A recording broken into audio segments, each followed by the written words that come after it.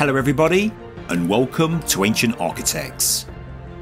Please subscribe to the channel for regular content on ancient architecture, as well as all the latest news from the world of archaeology. There's been a new scientific study and DNA analysis of 15 individuals from Easter Island has been looked at, and it's revealed two important observations. Firstly, there was never an historic population collapse. And secondly, Native Americans did co-mingle with the population. In this video, I'll be giving you a short overview of the new findings, and I'll leave links to the new study in the description below. Although we all know it as Easter Island with the Moai statues, it's actually called Rapa Nui, and it was long believed the island's population collapsed long ago. Was it because of deforestation, the overexploitation of local resources, or was it because of warfare in the 1600s, long before the Europeans even arrived? Well, in truth it doesn't really matter, because a new study in the journal Nature says the population collapse did not even take place. So, what's happened? Representatives of the Rapa Nui community have allowed scientists to analyse the remains of 15 people that have been kept in a French museum. Sometime in the late 19th or early 20th centuries, the bodies were taken from the island. In the analysis, the scientists found no evidence of a genetic bottleneck in the 17th century, and of course if there was a population collapse you'd expect a bottleneck. Instead, there looks to have been a steady increase in the island's small population, and it continued all the way up to the 1860s. And then the island became under attack by Peruvian slave raids, and then the population did decrease by about a third. But before outside invaders reached the island, there is no evidence at a genetic level that the population suffered any kind of self-inflicting collapse. And a collapse would certainly lead to a reduction in genetic diversity.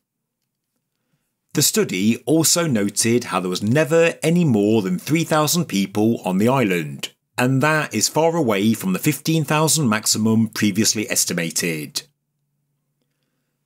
So that's the first find, and the second one confirmed by this new genome study is that past inhabitants of Rapa Nui did have Native American DNA. This mixing took place between 1250 and 1430 AD, and these findings support another genetic study from 2020. In the previous study, it found mixing between Polynesians and native Colombians around 800 years ago. So what can we get from this? Well, it looks like we've got solid evidence that people of Rapa Nui did cross the Pacific Ocean to the Americas, or perhaps it was the other way round, and it was the Native Americans who journeyed to Easter Island. Either way, what scientists now know is that before the Europeans arrived, 90% of the Easter Island genome was Polynesian in origin. The other 10% was Native American, with interbreeding taking place between 1250 and 1430 AD. And it is well known that Polynesians explored other islands in the southeastern Pacific, so I think it's a fair assumption they made it all the way to the Americas. But not everyone accepts the results of this new study. Johan van Tilburg is an archaeologist and director of the Easter Island Statue Project, and they remain sceptical, and say further research is required, and it's all because of the provenance of the human remains analysed.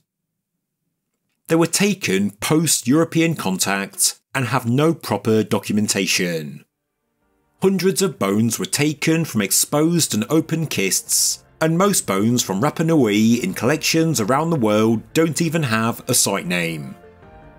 So, whatever the truth, the new study does provide some brand new data, but I guess everyone won't accept it until further evidence comes to light. Thank you very much for watching this episode of Ancient Architects. If you enjoyed the video, please subscribe to the channel, please like the video, and please leave a comment below. Thank you very much.